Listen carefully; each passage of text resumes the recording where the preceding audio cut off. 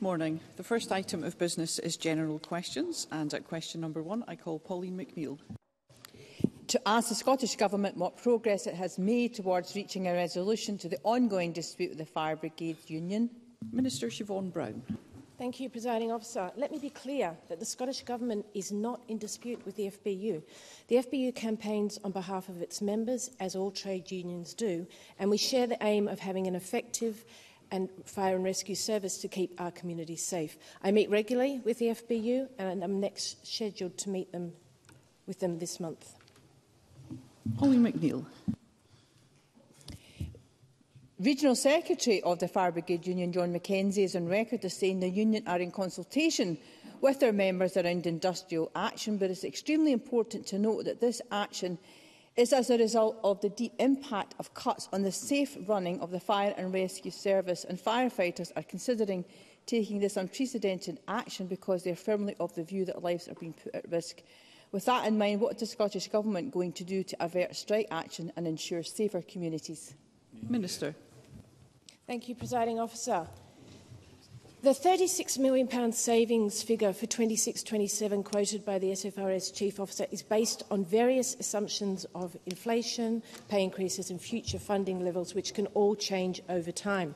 The RSR provides long-term indicative spending plans for the Scottish Government based on the challenging financial situation we currently find ourselves in. While it is appropriate for the SFRS to assess its long-term planning up to 26-27 on that basis, it does not replace the annual budget presented to Parliament. The actual amount allocated to SFRS in the annual budget will be based on a robust assessment of need, as was the case for 23-24 when we gave them an extra £14.4 million. Sharon Dowie. Thank you, Presiding Officer. Our fire service is in crisis, according to the Fire Brigade Union. This ongoing dispute, if unresolved, threatens to have a further detrimental impact on response times in rural communities in my area. Minister, why is it that rural communities should suffer due to the SNP Government's failure to resolve long-standing issues within Scotland's fire and rescue service? Minister. Thank you, Presiding Officer. Since 2017 to 18, there has been a substantial year-on-year increases in funding to support SFRS to create a modern and effective fire and rescue service. The equivalent annual budget for SFRS for 23 to 24 is over £55.3 million higher than it was in 2017 to 2018. And I'd just like to highlight to the member, during the First Minister's questions on the 26th of October, the First Minister made clear, and I quote, "We continue to invest in our fire service. I want to thank and pay tribute to the FBU and our firefighters on the ground. I will continue to promise them that we will, as long as we are in government, continue to ensure that they will get the investment that they need to keep the community safe." Question number 2, Alexander Stewart. Thank you, Presiding Officer. To ask the Scottish Government what its response is to the Fire Brigade Union report, Firestorm, which reportedly warns that the Scottish Fire and Rescue Service is in crisis. Minister Siobhan Brown. Thank you. I recognise the role that the Fire Brigade Union plays in highlighting the concerns of its members, including in the publication of their Firestorm report. There are many points in the Firestorm report that I agree with, including that our firefighters should be paid a fair wage for their work that they do and should be properly trained and equipped to deal with the wide range of emergency incidents that they attend.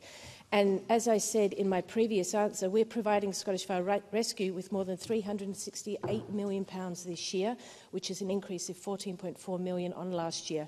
And this Scottish Government will continue to support SFRS to prioritise public safety.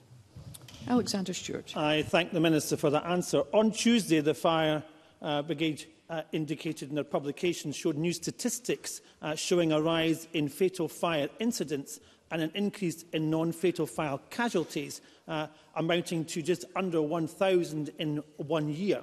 The data illustrates the dangerous consequences of an underfunded fire brigade. Therefore, can the Minister tell me how worse will it need to get before this government looks at statistics and provides the information that is required to support the fire service that they deserve? Minister. Thank you, Presiding Officer. Fatal fire casualties per million per population have been in a long-term downward trend in each nation since the early 2000s. This trend levelled off in each nation around early 2010. 2010, but differing demographics, deprivation and urban rural profiles of each nation are the likely factors in explaining the different rates of fires. But we, as the Scottish Government, will continue to work with the FBU and SFRS to ensure that they have the money that they need to keep the community safe. Colin Beattie. The Scottish Fire and Rescue Service is highly valued for its unwavering dedication to saving lives and protecting communities, embodying the highest levels of service and public safety. Within the Firestorm report, 96% of respondents agreed that increased investment in training and facilities would positively impact the skills and preparedness of firefighters. With consideration to the concerns raised about training, will the Minister consider the recommendation in the report for an independent audit of the Scottish Fire and Rescue Service training provisions? Minister. Thank you, Presiding Officer. Ensuring our firefighters are properly trained and equipped is a ministerial priority within the Scottish Fire Rescue Framework 2022. The Scottish Fire and Rescue Service has a dedicated Assistant Chief Officer with responsibility for training to ensure this strategic priority is properly addressed. Some aspects of training fell behind as a result of the COVID restrictions, but the service is addressing that backlog as a priority. His Majesty's Fire Service Inspectorate in Scotland carries out independent inspection of fire service activity, and training is already examined as part of the HMFSI Service Delivery Area Inspection Programme. The East Service Delivery Area Inspection Report was published on the 19th of October, and the service will be taking forward all the recommendations contained in the report. Katie Clark. Minister agree with me that the Firestorm report makes alarming reading, and that the failure to provide safe systems to enable firefighters to decontaminate is a failure of the employers to provide a duty of care to their workforce? Minister. Thank you, Presiding Officer. The safety and well-being of firefighters is a priority for both the Scottish Government and the Fire Service. SFRS continue to make progress with its contamination working group, and I was pleased that we were able to recently provide £56,000 contribution to allow Scottish firefighters to be part of the current health screening trials. Question number 3, Russell Finlay. Thank you. I ask the Scottish Government whether it will provide an update on the transition of HMP Kilmarnock into public ownership. Cabinet Secretary Angela Constance. Presiding Officer, I saw first-hand when I visited HMP Kilmarnock in August work on its transition into public ownership and operation is progressing well and on track for handover to the Scottish Prison Service on the 17th of March next year. The Scottish Prison Service has been working closely with Kilmarnock Prison Services Limited and Serco, the private operator, to deliver a smooth transition in a way that not only supports staff and those in custody, but maintains the high standards already set within the prison. Russell Finlay. Thank you. I also visited the prison last week and asked the staff if they backed the transfer. None did. I asked if they knew why it was happening. None of them did. I asked if they knew how it would happen. None of them did. Humza Yousaf is transferring HMP Kilmarnock for blindly ideological reasons. He doesn't actually care that it's an effective, efficient and well-run prison. The SNP transfer will even result in staff losing the protection of body-worn cameras which will be sent to English prisons. Will the Cabinet Secretary reverse this dangerous decision and commit to providing cameras to all prison officers across Scotland? Cabinet Secretary. Presiding Officer, the contract with Serco was due to come to an end, and this Government has always believed that our prisons should be owned and operated within the public sector, and that, Presiding Officer, is in the interest of public safety and not private profit.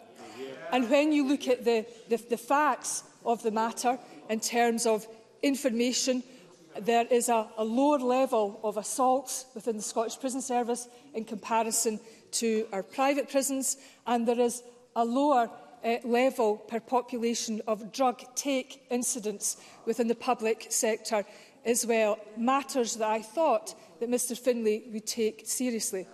I can also give him reassurance on the body-worn cameras that the Scottish Prison Service is finalising its arrangements for a pilot in collaboration with our trade union partners, and that the cameras currently within HMP Kilmarnock belong to Serco and not the Scottish Prison Service. So let me assure him that efforts are being made and will be made to take forward the important factor around body-worn cameras.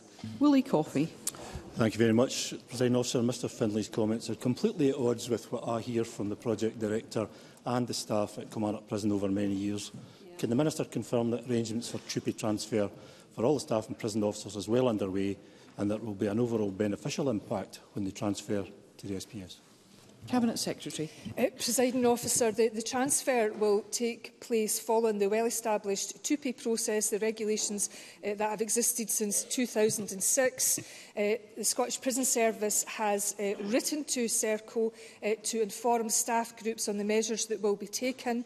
There are plans developed in partnership with recognised trade unions, and the Scottish Prison Service is actively planning one-to-one meetings, and it's also important to recognise that the Chief Executive of the Scottish Prison Service has chaired 4 engagement sessions to date. We move to question 4, and let's keep our questions and responses concise, please. And I call Pam Duncan-Glancy. Thank you, Presiding Officer. To ask the Scottish Government whether it will provide an update on its national transitions to adulthood strategy following its statement of intent on the 28th of September. Minister Natalie Dawn. We will introduce Scotland's first national transitions to adulthood strategy in this parliamentary term to ensure all disabled young people can experience a supported and positive transition to adult life. We're currently engaging with more young people, parent carers and others with a role or interest in transitions to seek feedback on that statement of intent. Following this phase of engagement, we will analyse and publish a summary of the responses to show what people have said, and this will then be used to develop the strategy going forward. Pam Duncan-Glancy. I thank the Minister for that answer, but this Government mentioned a strategy on transitions as far back as 2016 in the manifesto. That's 7 years ago and there's still no strategy. A young person who entered high school then will have left by now. They've not seen a strategy and their chances have been affected as a result. The Government know transitions isn't working. So can I ask the Minister, what date will her Government publish a national transition strategy, and will it include a legal right to a plan that gives all young disabled people a fighting chance for their future? Minister. Thank you, Presiding Officer. As I've said in my previous answer, we're currently seeking feedback on the statement of intent through the online questionnaire, through a whole host of engagement events, including the Glasgow Disability Alliance's Transitions event for young people, the Scottish Youth Parliament and the forthcoming Carers Parliament. And this is an important step to sense-check what we've heard so far. We want to get this right. Findings from this phase of engagement will be used to develop the strategy going forward, which we will aim to consult on more widely in spring 2024. Thank you. Question number 5 has been withdrawn for reasons that are apparent, and we move to question number 6, and I call Christine Graham. Thank you, Presiding Officer. To ask the Scottish Government what data it has on rates of winter admissions to accident and emergency as a result of winter falls since October 2020. Cabinet Secretary Michael Matheson. Public Health Scotland published quarterly data on emergency hospital admissions resulting from a fall. When looking at the total fall admissions across the 2 winter quarters ending December and March, there has been a slight downward trend, with the highest number seen in the winter of 2020-2021 of being 18,508 and the lowest number in winter of 2022-23 of 17,892. Christine Graham. I thank the Cabinet Secretary for a detailed answer. Can advise the Cabinet Secretary both Midlothian Council and Scottish Borders Council in my constituency have information on their website as to where salt bins are located, which is good. However, would the Cabinet Secretary agree with me that the more that can be done by simply increasing the number of salt bins for clearing winter pavements, the likelihood is even fewer falls and less pressure on already hard-pressed accident and emergency? Cabinet Secretary. Presiding Officer, I would certainly want to encourage councils across the country, and I know they do, to take action when there is adverse weather that can result in slippery pavements, which can have a knock-on effect to demand on our A&E departments. I know that local authorities will consider applications from local communities who are looking for salt bins to be located within their respective areas. It's something I've undertaken on behalf of constituents within my own constituency, and I'd certainly want to encourage the member to do so on behalf of her constituents where they feel that would be appropriate. Question number 7, Mark Ruskell. Thank you. To ask the Scottish Government what support is available to residents who have been required to evacuate their properties due to deteriorating reinforced autoclaved aerated concrete. Cabinet Secretary Shirley-Ann Somerville. Where residents are evacuated from their homes under local authority dangerous building powers, it is for the local authority themselves to determine what support is available to the individuals affected.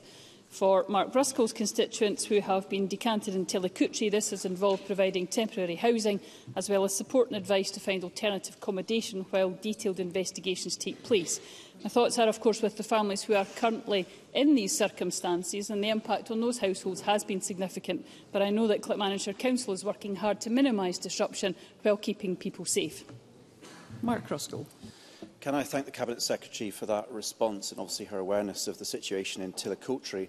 I also understand, though, that the Council there suspected that over 100 other residences in the same area could also be seriously affected. So can I ask about what that engagement with Clackmannanshire Council and the Scottish Government has looked like? Has there been correspondence about the dire situation that some residents are in at the moment?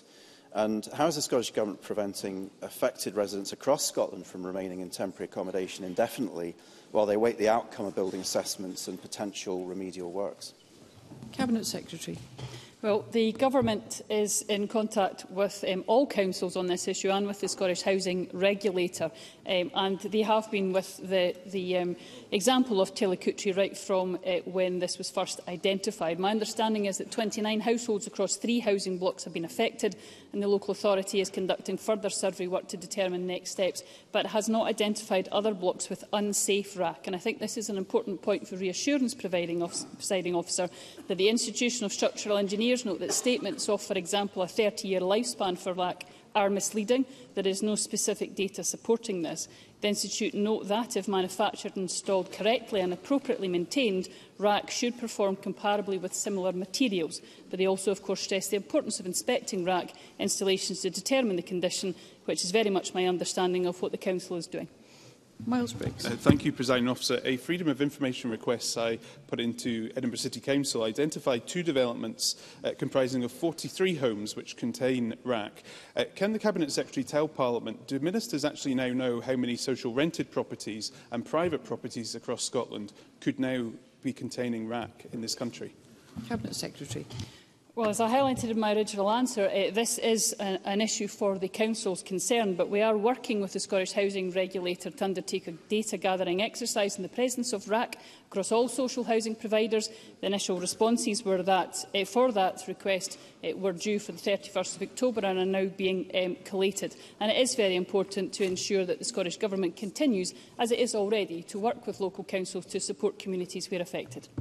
Question number 8, Alec Crowley. Presiding Officer, to ask the Scottish Government whether it will provide an update on what action it can take in response to the reported rise of violence and bullying in schools. Cabinet Secretary Jenny Gilruth. In June, I convened the first meeting of the Head Teacher Task Force focused on school exclusions. In September and October, I hosted 2 events as part of the Scottish Government Summit on Relationships and Behaviour in Schools. A third event will take place later this month to discuss the behaviour in Scottish schools research. This research will provide the robust national picture of what is happening in our schools across the country on a wide range of behaviours.